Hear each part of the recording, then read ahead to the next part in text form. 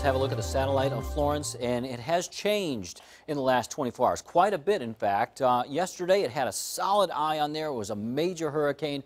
Now it's down a little bit. The upper level winds ate away at this somewhat enough that it came down to a Category 2 hurricane. So right now it's about 170 miles to the southeast of Wilmington. It's moving in that direction. That's the center of the storm. But look, there's already some bands, some heavy rain bands, which are reaching north of Hatteras. And this is the rain shield, the constant rain that's already reached Hatteras. So you're in for a long haul for some of this rain.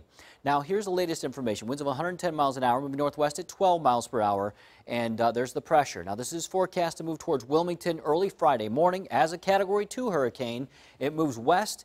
It weakens a little bit, moves down to the southwest, and then back northward over Sunday and Monday as a tropical depression. Now, it will stay away from here, but at the same time, look how far away the rain reaches on this graphic. This is the future track model. It's got all the heaviest rain near the center, yes, but some of that heavy rain in towards our region, and there's also going to be a stationary front here, and it may interact with the system. So that's why I think we're going to see a lot of rain in our region because of that interaction. Plus, there's just so much humidity coming in. So lots of rain. Northeast North Carolina could be a long-term constant rain there for a while, and even more rain on Saturday. I think it'll be a little bit more scattered as we go later into Saturday, though, and then into Sunday, things should improve. Now, here's what you can expect, region by region. Over the Outer Banks, 5 to 9 inches of rain. A few places, maybe up to 10 inches. We'll see. It depends on the track. Winds 45 to 55 miles an hour, gusts to 74 miles an hour possible. That's why you've got that hurricane warning over the Outer Banks and the Albemarle Sound.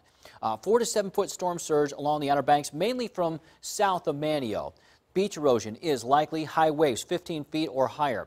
Inland, northeast North Carolina, 5 to 8 inches of rain, 10 inches locally. That basically is from this part of Currituck County all the way back to Hertford County and Northampton County. Winds 25 to 35, gusts to 60. Now, this is mostly for tomorrow. Today, there's some of these conditions, but it's mostly for tomorrow.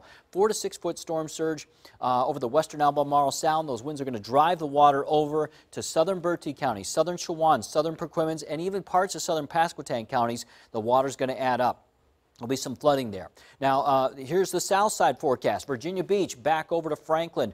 3 to 5 inches of rain. Locally, could be up to 6.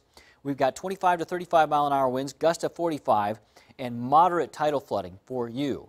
On the peninsulas, both Hampton and Gloucester, we're looking at 3 to 5 inches possible, 20 to 30 mile an hour winds, gusts to 40. Again, this is mostly tomorrow, all of this. Moderate to major tidal flooding. Both river systems, the tides are going to push up in there. James River, you could see some moderate to major tidal flooding. I think 5.5 feet is what I saw for the tide for you. That is considered major. Now, as you go to the eastern shore, northern neck, less conditions, rain 2 to 4 inches, maybe even less than that, minor tidal flooding. All right, so we've got the winds here, the wind gusts. Let's have a look at that with meteorologist Deitra Tate. All right, as you see, the winds are definitely getting a bit stronger as we have gusts right now over 30 miles per hour down towards the Cape Hatteras area. And we're expecting the winds to continue to increase and get to around tropical storm force as we work towards later this afternoon for parts of the area. That's why we do have tropical storm warnings in place for Hampton Roads. Here's a look at the wind estimate based on the forecast model, and it has winds getting up to about 25 miles per hour as we go towards later tonight. Again, this is just the forecast model through early tomorrow morning, but we're thinking it'll be, again, stronger than this, hence the warning is in place. We're expecting winds to be sustained close to around 35 miles per hour as we head towards our Friday morning, actually. And then we're going to keep it near tropical storm force in terms of sustained winds gusting higher as we work through the day. So again, the forecast model has it a little bit less than what we're thinking, but nonetheless, be prepared for the winds tomorrow.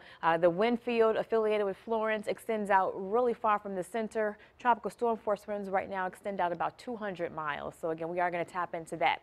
As far as the forecast for today, timing, we're expecting a few rain bands to move in. It'll be squally at times, the winds picking up, really windy as we work our way towards Friday. Again, we're expecting most of the conditions to be felt on Friday with wind and rain and tidal flooding being anywhere from moderate to even major in some spots. But this is for Sewell's Point. We're expecting near moderate tidal flooding for early tomorrow mornings. The high tide time coming in around 1 a.m., getting up to about 5.2 feet. As we head towards Friday afternoon high tide, about 1:30 or so, it's going to get up to about 5.6 feet. That's moderate. It'll stay right about there as we head towards Saturday morning's high tide coming in at about 2 a.m.